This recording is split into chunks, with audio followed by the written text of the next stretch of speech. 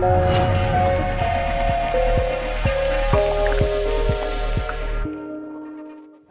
August, I went to the States, to Yale University for a fellowship, and I was there until early December. And then for the following 2 months, until the end of last month, I actually went on a road trip, minus a car. I used public transport, it was dead right, on the wrong side.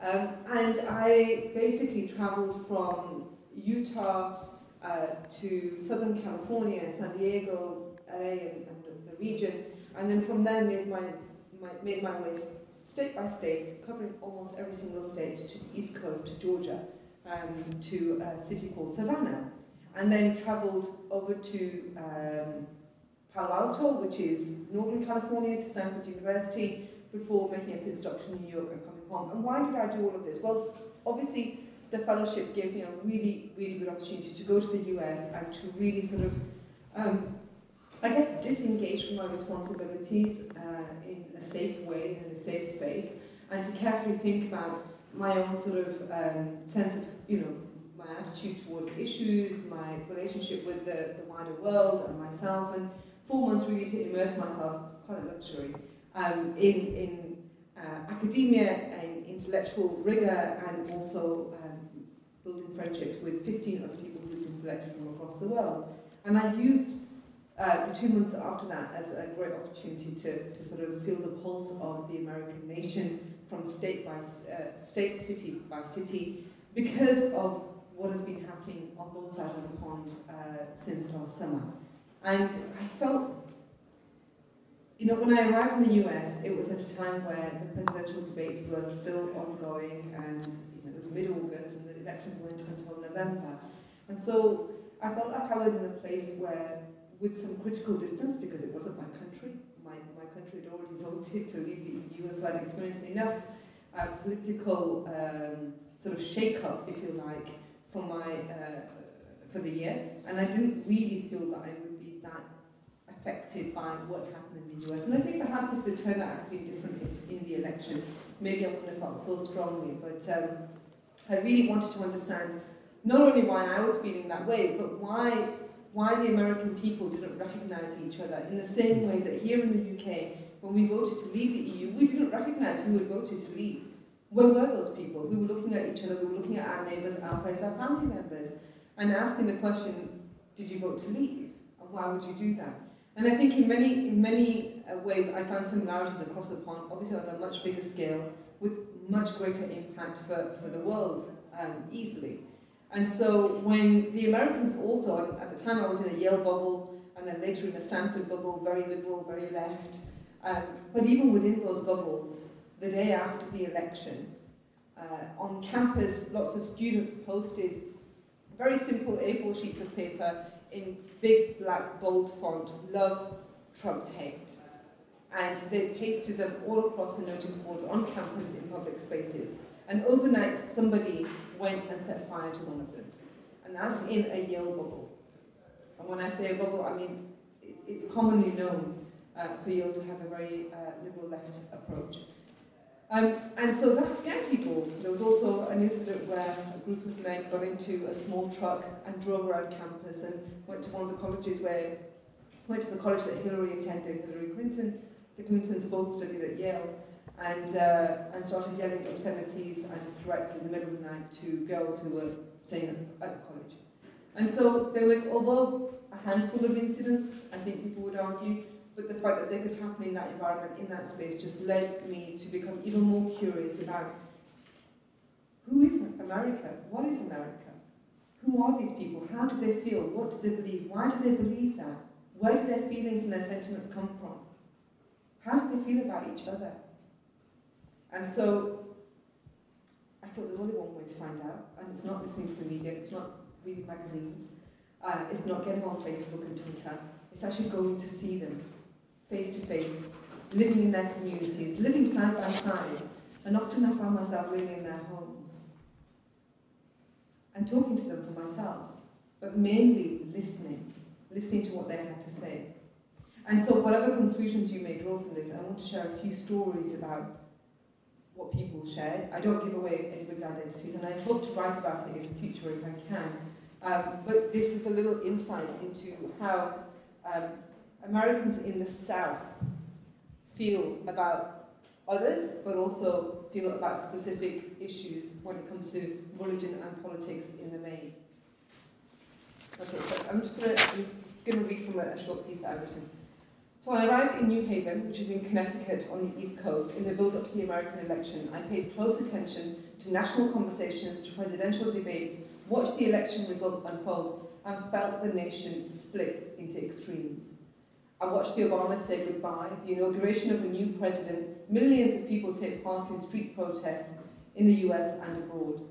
My circle of friends became increasingly diverse over these 6 months, something I feel really lucky to have experienced.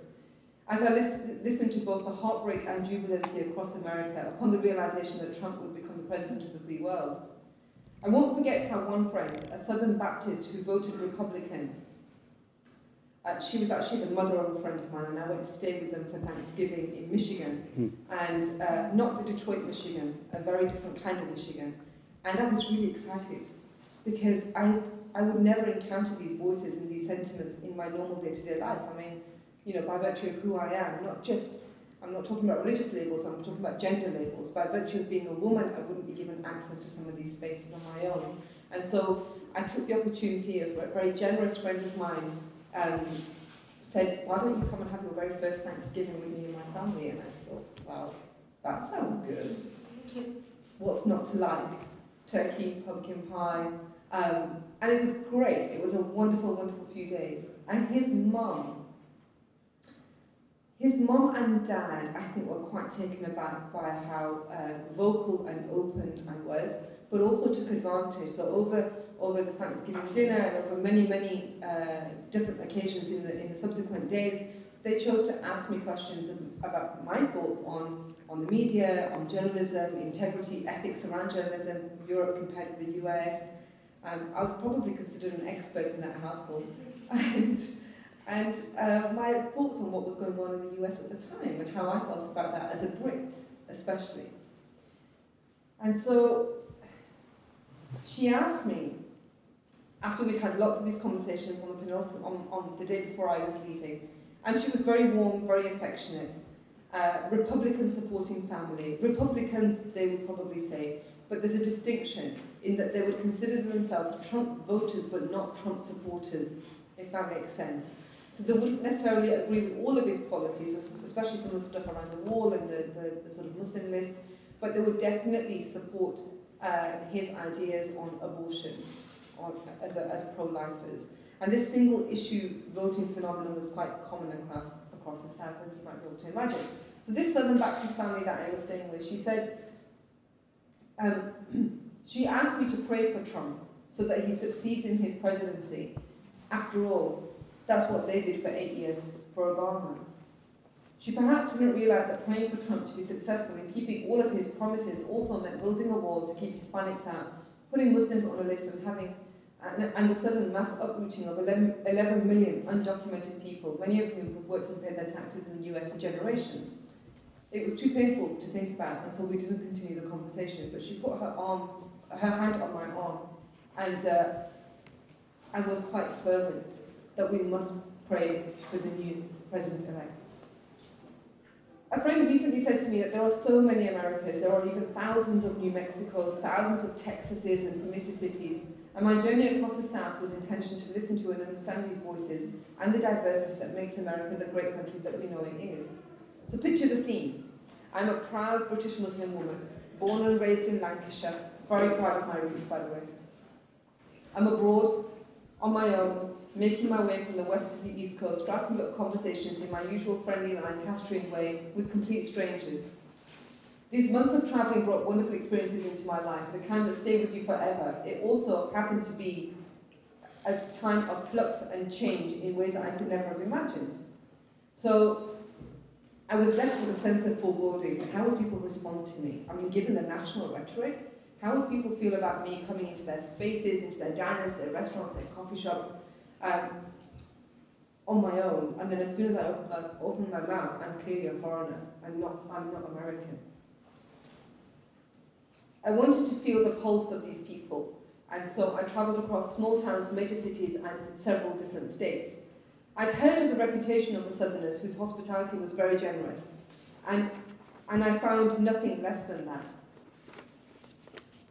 I wasn't prepared for that generosity, if I'm honest. I was a little bit sceptical, and I didn't think people would take to me very well. And so I had conversations where I mainly listened. I didn't ask too many questions unless people encouraged it. In people's homes, in airport lounges, on trains, buses. I was warned not to travel on the Greyhound, but I wanted to experience it, so I did so several times. It's not as crazy as wealthy Americans think it is. In cafes, in diners, and on car journeys that I ended up sharing with complete strangers who wanted to offer me a lift from one place to the next. And so we had lots and lots of different conversations, and most people would comment on how open they could be in talking to me about complex issues such as politics, religion, sexuality, equality, human rights, and all sorts of other issues, as opposed to their own families and neighbours. The risks of creating discord and arguments with their nearest and dearest persuaded them to refrain from talking about where they stood on important issues which were wildly being debated in political and media circles. At times we could appreciate each other's perspectives and enjoy our differences of opinion. Other times, however, my liberal values would rise up within me and push me to gently assert the importance of human rights for all people, family values that were rooted in modern-day challenges and not in some abstract vacuum. Understanding climate change and the real-life problems that we have in relation to the environment, and the challenge with religious ideologies that spoke of the other only in terms of eternal damnation. So if you don't belong to my group, then you're damned forever. After a Bible reading one evening, don't ask me how I ended up at this Bible reading, in Austin, in Texas, the Pentecostal pastor and I chatted about how he decided what to preach on, and how he used his preaching as a means of uplifting his congregation. Before leaving that night, I asked whether in his idea of heaven, the ultimate goal for so many who have a religious ideology, is there room for someone like me? He was a really nice guy, and I respected him for taking the time to chat with me. His belief was clear. Unless I believed in the Holy Spirit to move through me, heaven was simply off limits. I told him that if on the day of reckoning, I was at the pearly gates before him, and through God's grace was granted a place in heaven, I would come and find him wherever he was in the queue, take him by the hand to the front, and ask that he also be granted a place. After all, this man had done his best to lead a good life and help others through difficult times, the information I gained through his preaching. He had strived towards the love of God. Upon hearing this, the pastor was surprised and asked that we stay in touch after I left. Over dinner or coffee with families, with religious leaders and groups of friends, we were open about traditional values on women and men and how they should live their lives. So many men I met were quite in awe of the fact that I was taking this trip. I mean, who wouldn't be? Take 2 months out to travel. Any one of us might want to do that at some point in our life, or may have already done so. And so I can respect the fact that people would think, wow, you're on a road trip. I wish I was doing that. In the same breath, a woman on your own? Really? And, you know,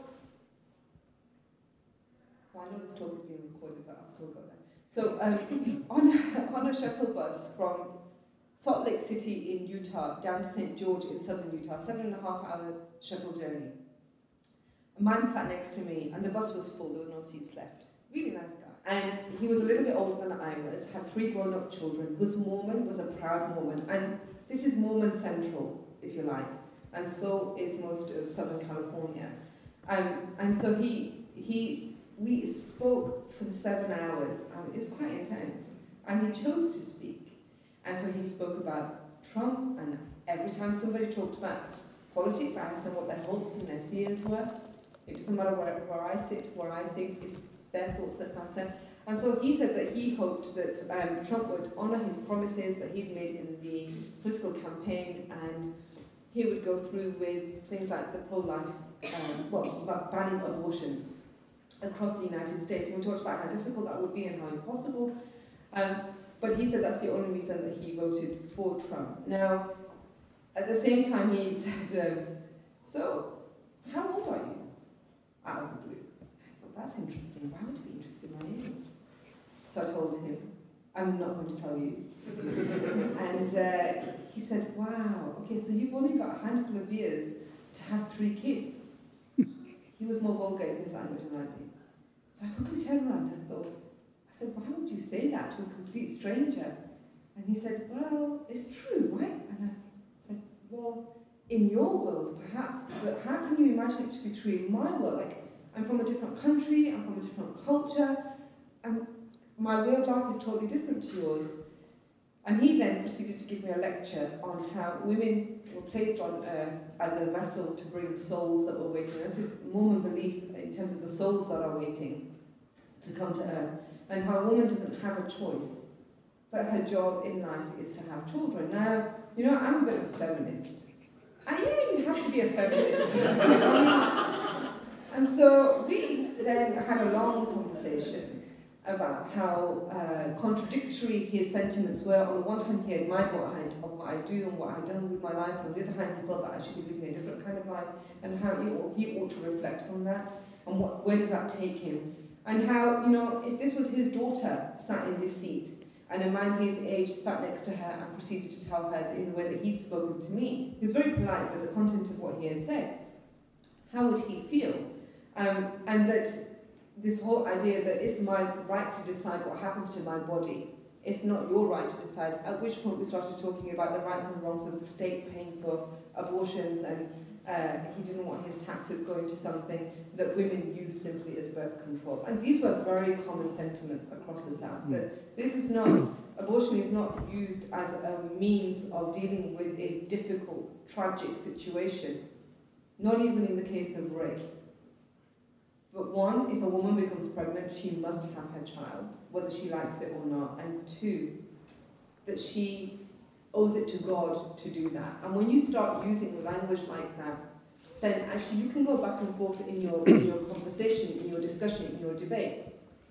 But if you're using religious ideology as a tool to sort of beat other people up with in this way, then actually I'm not surprised that Trump won, because lots of people in the South vehemently argued that Hillary would advocate abortion until full term, something that is not true. And that Trump would ban abortion across the whole of the United States. And when you're faced with those 2 choices, and you're Mormon, you're Southern Baptist, you're Evangelical Christian, you're Pentecostal Christian, along the South, that's the kind of philosophy that you want to support, that abortion is no longer allowed in this nation. And so whilst I would be apprehensive and fearful even of some of the other promises that he's coming through with, I would love to go back and talk to the same people who then, at that time, said, he'll never do that. He'll never build a wall. I mean, it's just political rhetoric. He'll never ban Muslims. I mean, why would he do that? He does business with Muslims. He has trade deals with Muslims. I have lots and lots of other stories, but I know that my time is up, and maybe we could talk about them in the Q&A. Thank you.